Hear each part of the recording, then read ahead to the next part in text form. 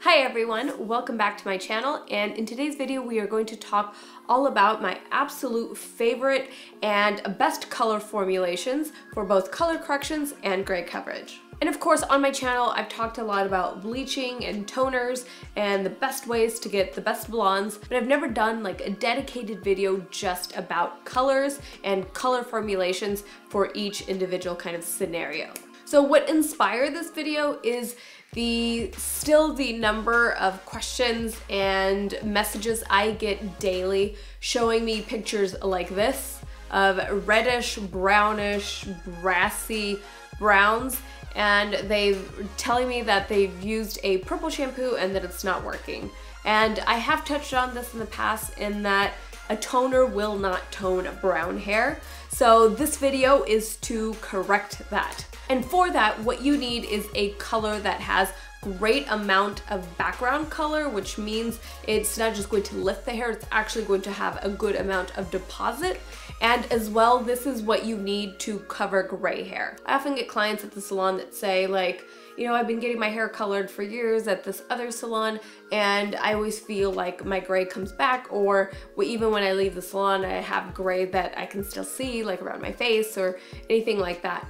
And oftentimes it's the level is right, but the color could even come down to the color brand it's not right for gray coverage. So I'm basically just gonna go over a various of scenarios and what colors I prefer to use to fix these problems. So I'm gonna start with the most obvious and the most asked on my channel is how to get rid of these ugly reddish, brown, unwanted kind of brassiness in brown hair. So I'm just going to use this example here of one of my clients. This is what she came in with really, as you can see, really reddish tones in her brown hair. And again, I do have to say this as a disclaimer, I'm not in any way saying that reddish brown hair is ugly. I'm talking about unwanted redness in brown hair because we've been down that road before. So obviously for this client, I ended up giving her some balayage pieces. And for that, I used a lightener in foils. But what I ended up using for her base, a 1/2 ounce of 6NA and a 1/2 ounce of 8NA. And I absolutely love the Redken Cover Fusion. The fact that it's Cover Fusion is amazing for gray coverage. Also, for me, it's the absolute best for really covering and removing those reddish brown tones. And so the N stands for neutral and the A stands for ash. I absolutely love that the N comes first because that means that there is a ton more of neutral tones than there are ash tones. And obviously we definitely need the ash tones to counteract the red tones. You always want there to be enough neutral tones in that formula as well, because that's what's going to make it long-lasting color. So as you can see her after, it's a beautiful neutral ash color where it looks like, you know, this could have been her natural base. And of course, there are other brands out there that you can get that basically same number, same formula. But in my true honest opinion, I feel like nobody has as good of neutral and ash tones as Redken does. And as a blonde specialist, as many blondes as I do, I'm doing their base color, and I always rely on the Cover Fusion to really give me those foolproof, great coverage color blends.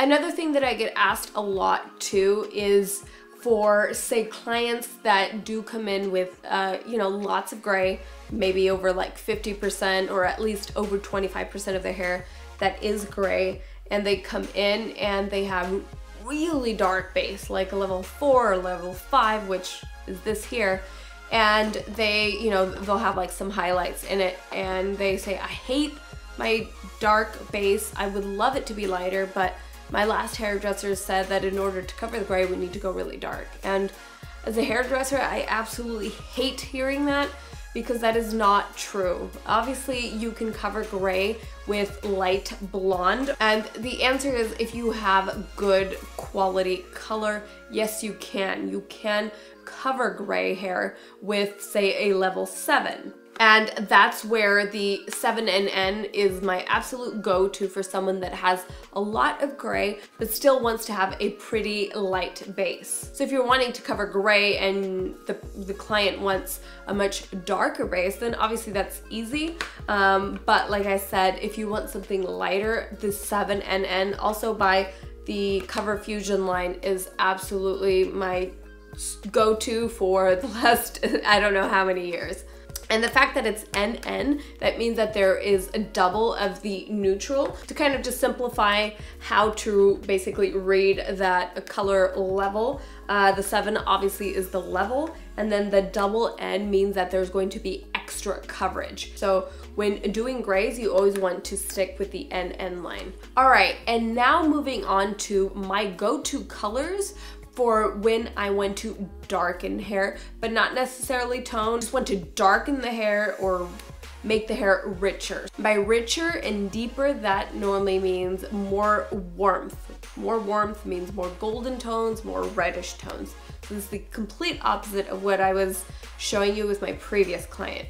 This is when we want to add reds, when we want to just make the color look really rich. And of course I can do that with other levels of the Cover Fusion line, but my absolute favorite go-to for that is the Redken color gels.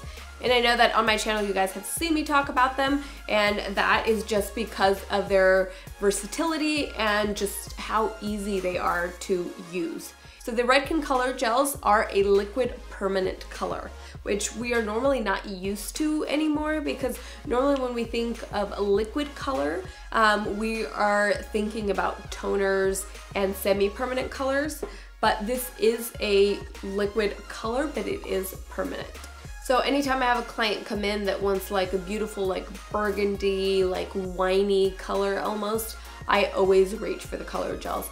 I just feel like the warm tones from the color gels somehow like seep into the hair deeper and just give you that more like really vibrant and beautiful reds. Of course, not only the reds, they make beautiful neutrals as well. I've definitely bumped bases with this as well. That means that when, say you're like blonde and you have like roots kind of growing out and all you want to do is lighten that root but not really change the rest of the hair, these are great for that as well. Also, if I have a client that is going from blonde to brunette, I absolutely love to fill with these first. Obviously with the color gels, you can do neutral tones as well. You can do ashier tones with color gels, of course, and vice versa. With the Cover Fusion, you can also do warmer red tones, but just for me, just anytime that I need something that is going to be darker and that really just locks in that color and gives you like extreme shine, I definitely go for these.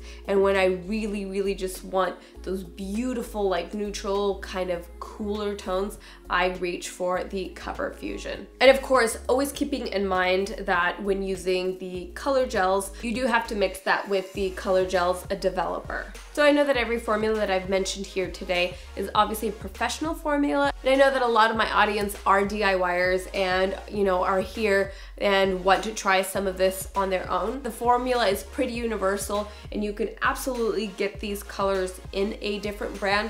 Obviously each brand is going to have their own little tweak on the color, and like I said, for the formulas that I just went over, I obviously do prefer Redken for these things. Like I said, I went to a Redken affiliated school and it's what I was trained in and what I personally like to use on my hair and obviously on my clients. Anyway, I hope this video was helpful. I know that not everyone that is watching my channel is here for just blonde coloring, so I hope that this has helped a new range of you guys. If you guys still have any questions, please leave them down below, and I'll see you guys in the next one. Bye.